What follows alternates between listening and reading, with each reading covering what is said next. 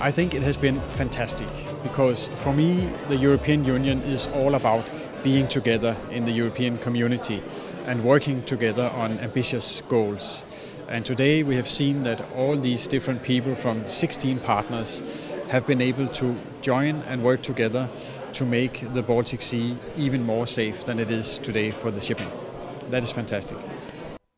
My hope, and I think it's a realistic hope, is that the work of EfficienSea in the Baltic area will, like other initiatives in the Baltic area, become a world leader to demonstrate how it can be done.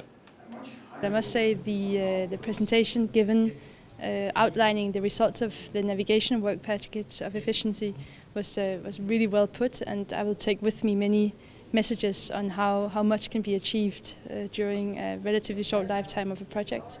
I personally was a bit surprised or caught off guard that there are so many other sectors involved in this project, like education, and also the mapping of the sensitive areas.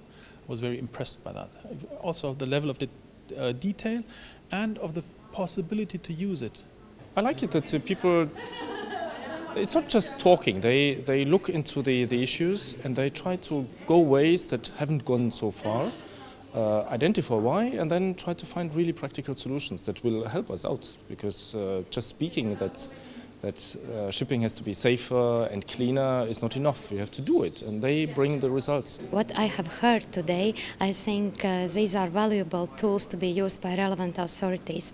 However, I think this is the right moment probably to focus on how to make these tools and outputs produced by the partners, how to make them used by relevant authorities. For example, this data what they developed to support decision makers in deal with accidents or to foresee the accidents in the Baltic Sea. So it would be great if these tools can be accepted by decision makers and politicians and probably industries and be used in practical daily work.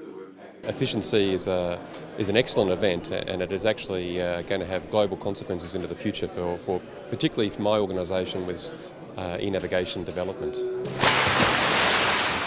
These matters that are dealt with here cannot be dealt by one single member state alone. It has to be the partners all around the Baltic Sea. And I think it is fantastic that hundreds of years later, where in the past the seafarers from all these nations exchanged their knowledge, now they do it again, and they together care for the future of their joint Baltic Sea.